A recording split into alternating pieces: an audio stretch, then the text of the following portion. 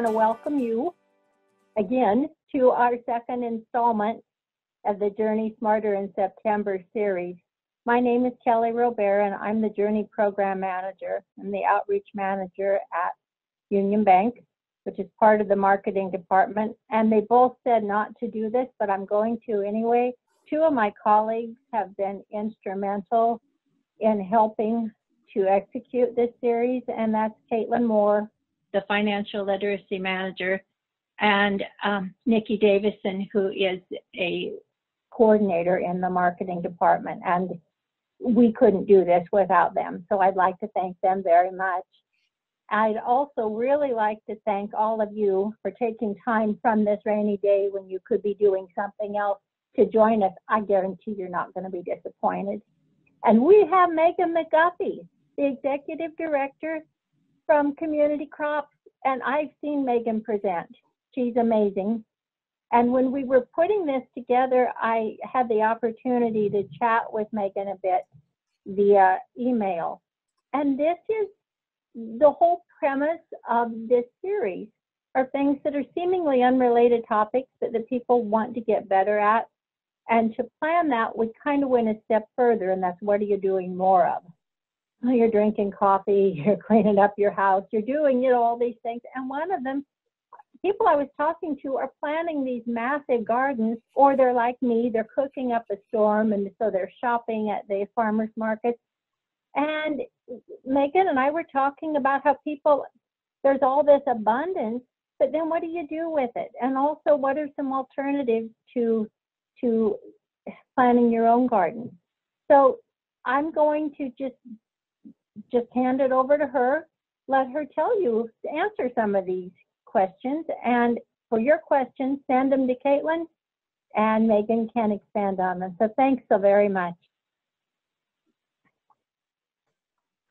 Well, thank you for that lovely introduction. I'm really glad to be with you all today. So hopefully, let me know if there's any issues with seeing my screen, but I will go ahead and get started. So yeah, today we're going to talk about how to make the most of your local harvest, and that's both in your own backyard, but also how to make the most of your harvest from other sources, such as our local farmers.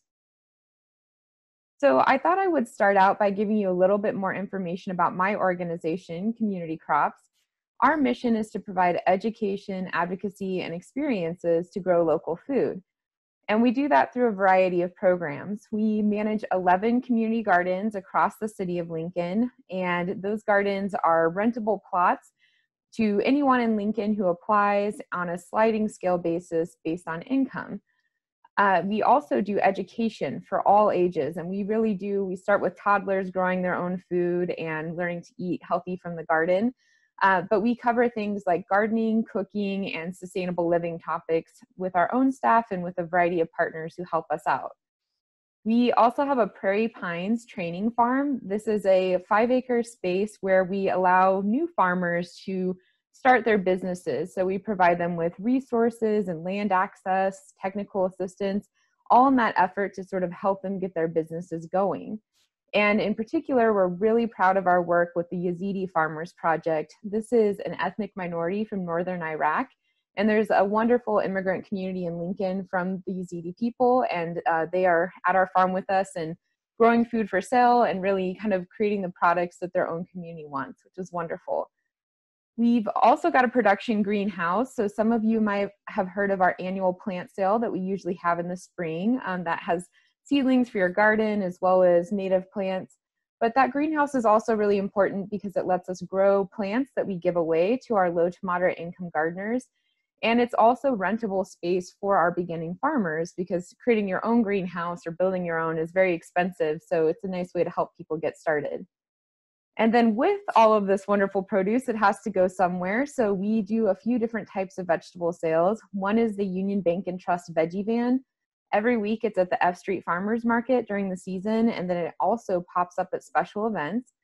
And we've got a new storefront at our office at 11th and B. And we love our vegetable sales because it's a way of giving our beginning farmers a market for their products, but we also are able to keep it affordable for our community members by doing things like accepting food stamps and participating in programs like Double Up Food Bucks. I also like to share a little bit of the why we do what we do and why we think it's so important. And for me, it all boils down to food security. And I like to think of that in two different ways. There's sort of the community level and also the individual or household level. So on an individual level, there are still people that are hungry in Lincoln. It's not something we like to think about, and it's really sad. But there's people that don't know where their next meal is coming from, or they're maybe having to make hard trade-offs between, do I pay my rent or do I provide a diverse, healthy diet for my family? And so having gardens, having spaces where people can grow and preserve more of their own food is an important part of helping families in Lincoln be more food secure. There's also the fact at a community level that Nebraska doesn't grow food. And that's kind of maybe a shocking statement, but if you take our most famous crop, corn, the Nebraska Corn Board will tell you that about 99% of that is not used by humans. It's feed for livestock or fuel. And so really what we're all about here is saying, especially in a year like this, where we've had all of these disruptions, we realize the food supply can be kind of fragile. And so when we support local farmers, we grow our local food system, it's a great way of building community resilience and putting redundancies into the system so that we have more of our own healthy food. And in addition to that, better agricultural practices for all, we build our natural resources and we teach people and give them opportunities to garden and farm in a way that helps nature. And there's just so many economic and cultural benefits of a thriving local food system. And I think we'll talk about some of that today. But if you go to your local farmers market or you support a local restaurant where the chef is purchasing from farmers, there's something really special, and it kind of creates an identity and improves the quality of life for our community. So I think that's something we all want to invest in. So thanks for learning a little bit more about our organization. I want to dive into the content now. So first of all, I want to talk a little bit about your options outside of your garden for accessing local food. And then we'll dive into more about how to preserve the harvest wherever it's coming from, and then a few tips on fall gardening if we've got time. So there's lots of different ways to enjoy local produce, and I just want to highlight some of the big ones. First are the farmers markets in Lincoln. We're very lucky in this community. We have a farmers market almost every day of the week, and I've kind of listed them here. With any of these, I always recommend you go to their website or their social media pages because they're constantly updating and changing, especially in a year like this, when their hours of operation and their dates of operation are. But most of them go well into October, and you can really kind of, I would encourage you to just shop around and try them out because they each have their own sort of different mix of vendors. They have different entertainment options, and they're in different neighborhoods. So they all kind of have a unique character that's really nice, and you can find the one that's a good fit for you, in addition to them just being at different times, different dates. So that's a huge help. If you're a little nervous getting back out there, because I know safety is a big concern this year, I will say all the farmers markets are doing a really nice job. In particular, if you're sort of dipping your toe back in, the Sunday farmers market has one-way traffic, and they're publishing their list of vendor locations as well as the products in advance. So you can really plan your trip and get through there quickly and safely. Retail is obviously the way most of us get the majority of our food. And so when you're at your grocery store, look for local labeling. I've included the Buy Fresh, Buy Local logo down in the corner here. And that's one of the big signs of local products from our region. But every store kind of tends to have their own branding strategy as well. So what I would really just say is ask a lot of questions. Tell the stores that you want local food. They're a competitive market, so they want to give people the products they're interested in. So just give them the information and help support your local farmer by encouraging your stores to stock their products. And I would just have to plug our storefront at 11th and B, and especially with UVT support, you can get a nice bag with their logo on it this year. So that's just another way you can buy farm fresh food directly from our beginning entrepreneurs. There are some less known ways that you can shop local that are kind of fun and interesting. The first one is a community-supported agriculture.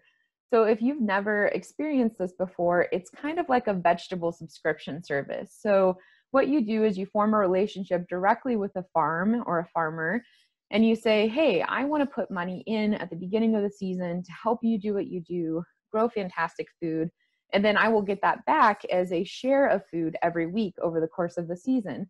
And so it's a really nice way of investing in farmers, forming a relationship. And for those of us that are cooking a lot more and are just looking to stretch ourselves, it's a really great way of forcing yourself to be creative. You know, when we go to the store or we're growing in our own garden, we really focus narrowly on the things that we know we like and we're familiar with.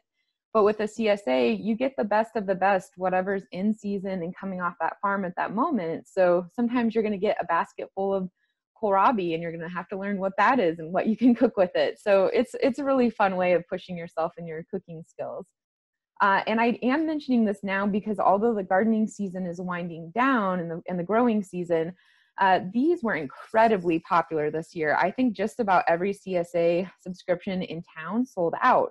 So if you think this is something that you'd like to try for next season, what I'd recommend is you start doing your research now, find the one you're interested in, get on their mailing list, and then when they open up their CSA subscription for next year, you'll be at the top of the list and you won't miss out.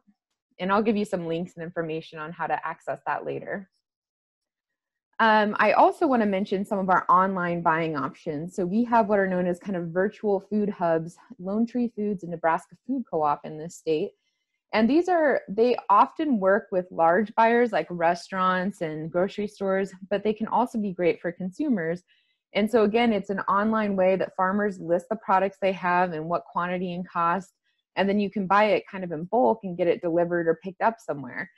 And so this is usually larger quantities, but if you think about it, you get a couple friends, couple neighbors together, you split up a case of something great like tomatoes or eggplants. This is a good way to go. It's also really nice if you're trying to can or something like that to get those larger quantities. And the last thing I want to mention on kind of unusual sales approaches is we actually do have produce ready in Nebraska well into the winter months. Our farmers are really savvy. They use different season extension methods. And so you can actually enjoy this harvest well into the fall and winter. And one of the ways you can do that is the Holiday Harvest Farmers Market. These are 4 special farmers markets in November so that you can even have local products featured in your holiday meals. And I did see that it's going to be outdoors this year. So that's a way of kind of allowing yourself to be safe and also access those products. So it's a lot of information, a lot of spaces that you can get local food. And I just want to mention a couple resources as well. There's a new Facebook group called Healthy and Fit Families at the Market. And it's a fun group that's a lot of extension and nutrition professionals. And so they are every week going to the farmer's market, coming up with recipes and sharing what they're cooking. So sometimes it can be intimidating to try these new things or you're just fresh out of ideas. So that's a great group to be in to learn from each other. And then the Buy Fresh, Buy Local Nebraska website, which I have a screenshot of here, is also a really good resource. So if you're looking for a CSA and you want to meet some farmers, they've got a list on there. If you're trying to get more information on the specific farmers markets I mentioned, great place to go. You can also see what's in season and get recipe ideas for those new products you might be trying. Okay, so that's all about the other ways that you can access local food. Now I'd like to talk a little bit about how you can preserve that harvest and so you have that taste of the garden well into the gloomy winter months. So I'm going to kind of hit on a high level 3 different procedures for preserving food. And I just want to reinforce that with all of these, food safety is the most important thing. And I'll give you some resources at the end on how to do that, but you really want to use stuff that is at its peak. You don't want to use any produce that's not really looking its best. And you want to follow all the appropriate procedures for that method to keep yourself safe and enjoy that good food. So the first one I want to talk about is freezing. This is kind of my go-to. I love canning, but I don't always have the time to do the whole setup. So this is a way, you know, I've got a deep freeze. It's a great way if you have the space to preserve a lot of food and have it be quick and accessible. So with herbs, you can do things like, it's really simple to just kind of clean them, chop them up, and add a liquid component to freeze them, typically either water or like an olive oil. Blanching is another thing that I use quite frequently. This is useful for most vegetables. Really, you're kind of trying to create that chemical change where you start the cooking process, stop the growing process, and then you very quickly end the cooking process by cooling it off so that the produce kind of stays at its peak in frozen form. And the cooking times vary, but it's really a quick boil and then a dunk in an ice bath. So look it up, because every item is a little bit different as far as the cooking time, but it's usually only like 2 minutes or less. So very quick method. With any of these, I just want to mention you're trying to minimize air exposure. So packing them really tightly in whatever container they're in, removing air by one method or the other is really helpful. And I also just want to caution you from my own personal experience, think a lot about how you're packaging these things for your future use. So I am just like the queen of like, oh, I got to make a big batch of pesto. I don't have a lot of time. And then I put it in this giant container. And then here's Megan in February trying to like break apart this like hockey puck of pesto when I only just needed a tiny bit. So I say that to say, you know, you can use ice cube trays. You can freeze things on cookie sheets, or freeze them, kind of quickly freeze them in a muffin tin. So then you kind of already have the portion sizes that you know you want, and then you can always put it in a bigger container. But that will save you a lot of trouble when you're cooking, especially with like herbs and things. If it's too large of a block, it's going to be challenging to melt that and kind of start cooking it evenly. Hey, Megan, I have some questions that have come in. Yeah, please. One of them is how do you recommend one get started in container gardening? So even the freezing process, is there like a certain fruit and vegetable that you would suggest if people are just getting warmed up to this process? Yeah. And was that with growing or with preservation? Let's go with preservation. Okay. Yeah. Getting started. I think greens are really easy, and they're so forgiving because you can put them in soups, you can put them in smoothies. So that's a really easy place to start. And even late in the fall, you could be growing some of your own or get really great produce from the markets. They're also easy to grow in containers. So that's a good option too, to kind of maybe answer the question both ways. And then herbs are really easy to grow in containers inside, get a big harvest, and it's an easy process. There's so many recipes out there. So those are some like kind of little places to get started, and then you can kind of work your way up if you're not experienced in this area. Awesome. And then another question, and you may get to this, so just we can hold off on it, but how do we get a public garden plot? Is that something you would go over? Great question. Yeah. So for our gardens, basically we have an application process. You can do it in person if you need to, or have us mail you an application, or it's always on our website. So we usually release that. We do returning gardeners, I think around November, and then the new gardener application typically comes out in December. And so you fill out this information, you kind of rank choice your top 3 gardens, and you can find all of our gardens on our website under the Community Gardens tab. There's a nice map there. And then basically we try to place as many people as we can. We had a big waiting list this year, so definitely get your name in early. But yeah, and then it's on a sliding scale basis based on income. So it's a really nice way to meet your neighbors. And I didn't talk about this much earlier, but I mean, just the cultural exchange and seeing people's different traditions and the way they grow, even the same thing like a tomato, it's a really fun part of being in the gardens. You learn a lot, and it's a great way to kind of safely connect with people outside. All right, I will continue, but feel free to jump in again with more questions. So I think we covered freezing pretty well. So next, I'm going to jump onto drying. So drying or dehydrating your produce. So you know, it varies a lot. Again, you'll hear this from me. It's kind of going to be a repeating refrain, but you just have to look up the specifics for your product, because there's not a universal way to do this. But with herbs, things like sage, thyme, rosemary, lavender, I typically clip them, put them in a bundle, kind of like you see here, and hang them upside down. And the key is to keep your space dry and warm, and that's what allows it to successfully dry and be preserved properly. And again, you don't want to use any plants that are a little dodgy or diseased. You don't want any moisture in there, so don't start with plants that are super wet. Those are sort of the keys to being successful. Hot peppers, you can actually just kind of like thread them on a string and hang them to dry. Again, keeping those warm, dry conditions.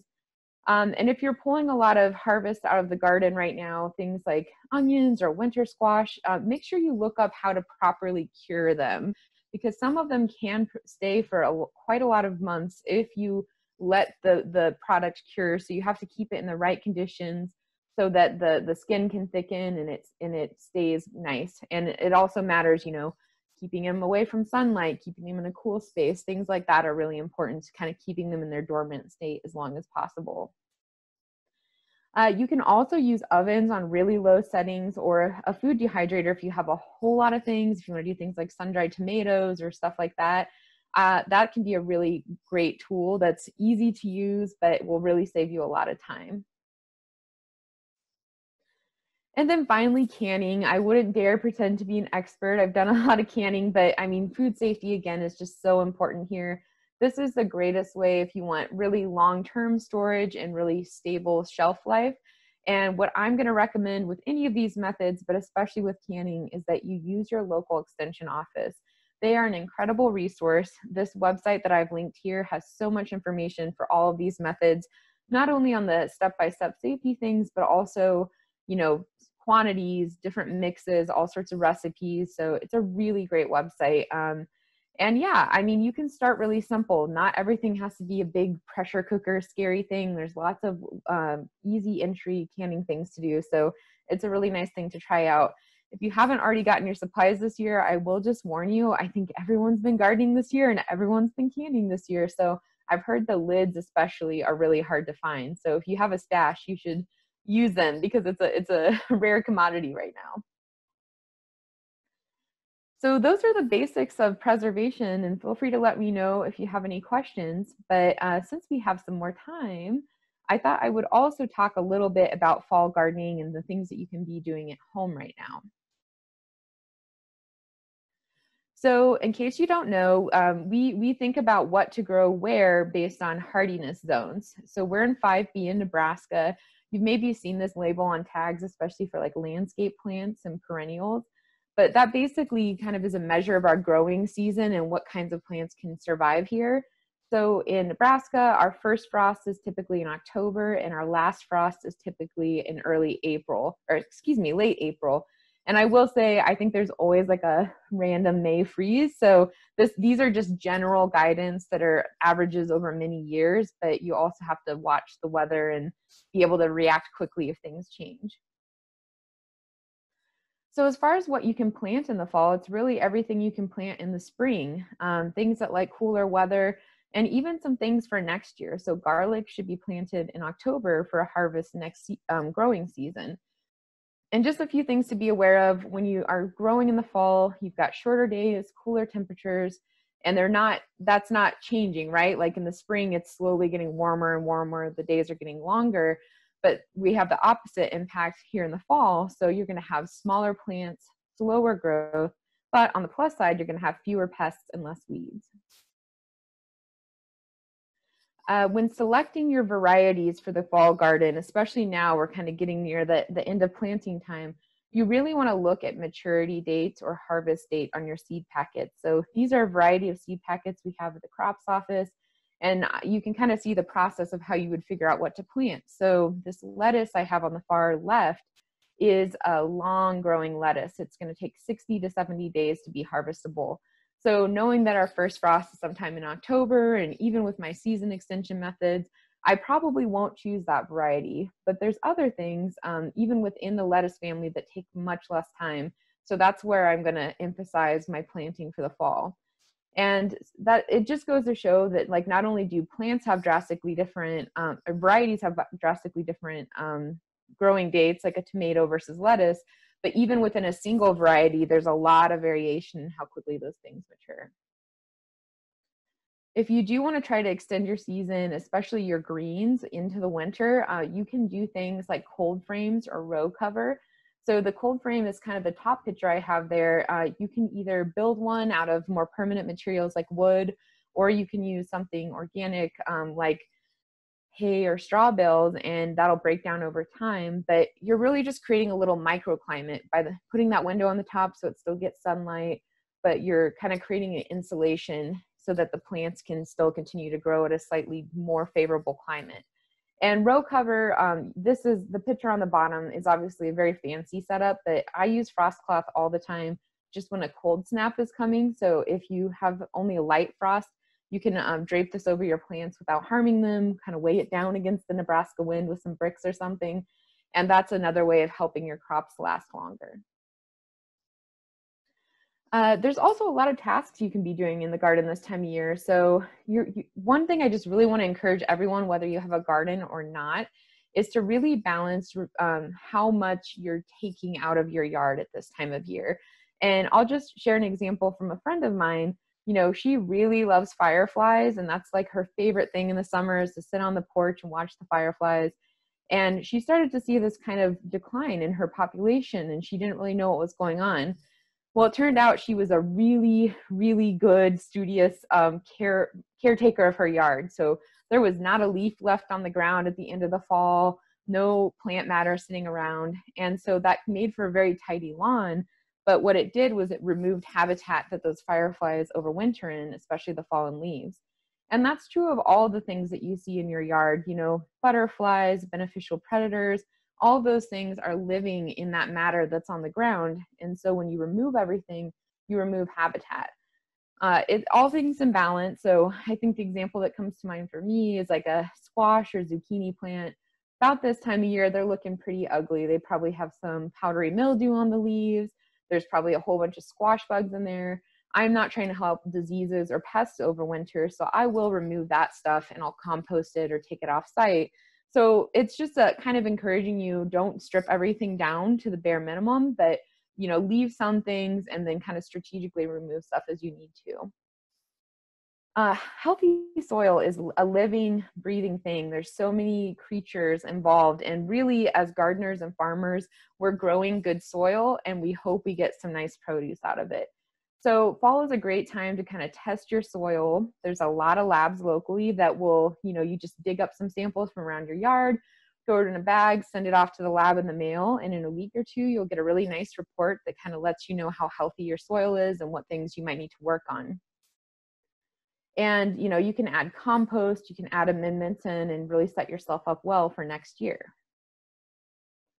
And also keep your soil covered. You don't want bare space in your gardens if you can avoid it. And this is a picture from the Holly Hamlet in Lincoln. It's a wonderful community garden that's not run by us, but a great example of how a neighborhood has come together. And they are excellent users of cover crops. This is rye that you see in this picture from this spring. So a lot of the ones I have listed on this page are overwinterers. So they will basically grow a little bit if you get them in the ground very soon, and then as it gets too cold, they'll go dormant and then they'll pop up in the spring. And what you're doing is not growing a crop that you're going to eat, but rather you're building up the soil because you're going to then put this down. You're either going to turn the plants into the soil or chop them down and they kind of become a mulch, and it builds up your soil with good organic matter and it suppresses weeds. So this is a really nice thing to do to get your garden going as well. This is also a really lovely time of year to do record keeping and planning. So if you have an existing garden, take photos, write down where you planted things. Because when we talk about building that good soil, one of the most important things is crop rotation. You don't want to put the same plant families in the same places year after year. One, because that means that that particular plant family probably is taking particular nutrients, or maybe it's a heavier versus a lighter feeder. So you're taking a lot out of the soil in an unbalanced way by putting the same things there all the time. And also, you know, the pests and the disease can find the plants easier, if you will, if you're planting the same family in the same place. So rotation is really critical to good soil health, and it's always nice to be dreaming about your garden in the winter and looking forward to spring. If you're starting a new garden, you can measure things out right now, so you can kind of create your template for your map and plan ahead. And you can also check things like, okay, do I have enough sunlight? Am I getting my 8 hours a day that my plants are going to need? And for those of you that really don't want to go garden out in the snow, like I'm suggesting with the hay bales, but you're not ready to give up on plants, you can grow some things inside. So there are some herbs you can grow on the windowsill. And I would just recommend you find a good sunny place and you think about how drafty your windows are. You don't want to stress out the plants. If you're going to try to grow bigger, more complex vegetables, the biggest thing is that you need to properly fertilize them, and you also have to have appropriate lights. So when you start your seeds, if you do that at home in the spring, you can use any old light because that plant's not growing to maturity. So I just use like old shop lights. But if you're trying to grow something to maturity, it's going to need the full spectrum of light, which means you're going to need particular grow lights. So do a little bit of research, but it can be a really fun thing to do in the winter to kind of keep the garden energy going. As far as resources to learn more, we did a mowing to growing series this year with the city of Lincoln. So you can check out some short educational videos to help you get started. And again, I really highly recommend your local extension office. They have experts on so many different topics. They'll be glad to help you out. And they're also a space if you're like, okay, I want to preserve some things this year, but I also still just have too much and I don't want it to go to waste. They're accepting donations of produce. You can also take produce to FoodNet. So those are great ways to make sure your produce doesn't go to waste and you're able to share that bounty. So with that, I'd love to leave some space for more questions. I think I saw a few more come in, but thank you so much. Yeah, actually, I have a really good timely question. Do you have suggestions of nonprofits that we can donate extra gardening vegetables and things like that? Yeah, perfect. So I know the extension office has they have their own donation garden, Lancaster County Extension. So I believe that there's also a bin in their front lobby where you can take your produce and they'll just get that to their partners in the nonprofit world to make sure it's donated.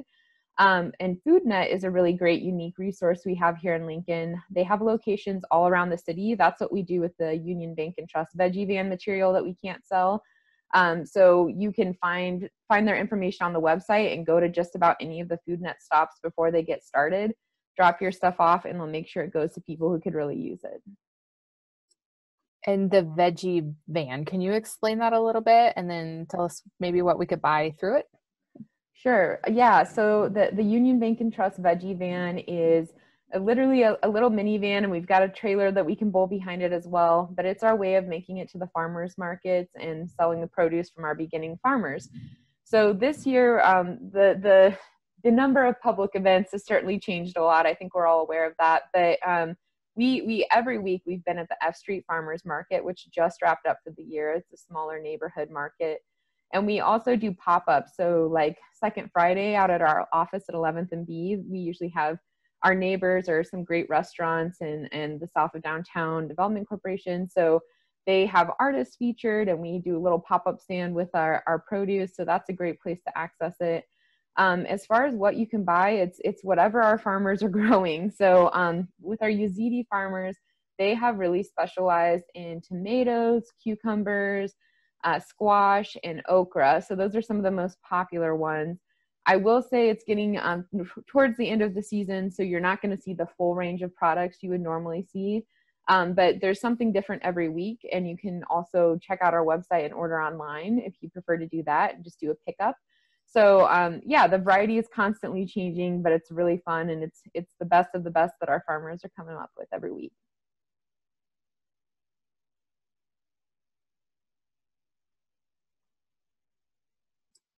Does anybody else have a question for Megan? You're free to unmute yourself and ask or send me a question. We just got a few more minutes here.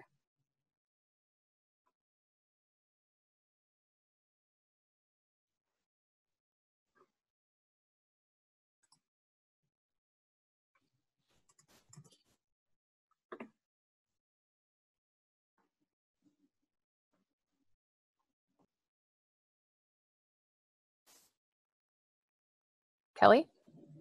That means it's a really good presentation and you've covered everything that anyone was going to ask. That means.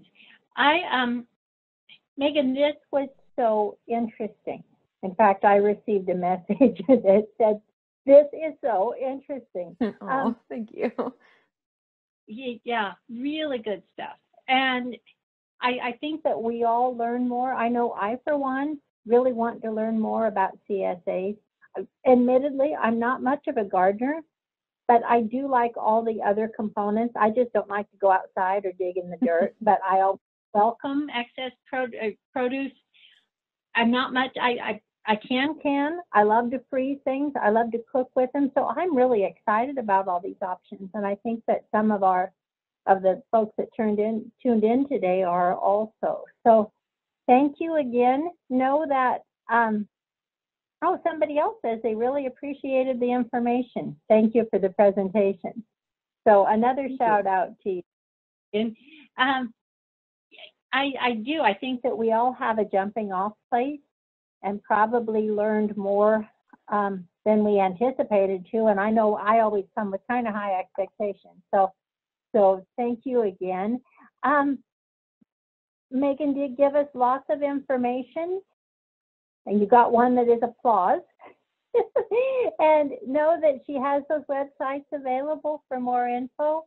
And you can always check in with us if you need a repeat on some of that, of those resources. Again, Megan McGuffey, Executive Director from Community Crop. We just thank her for her time today.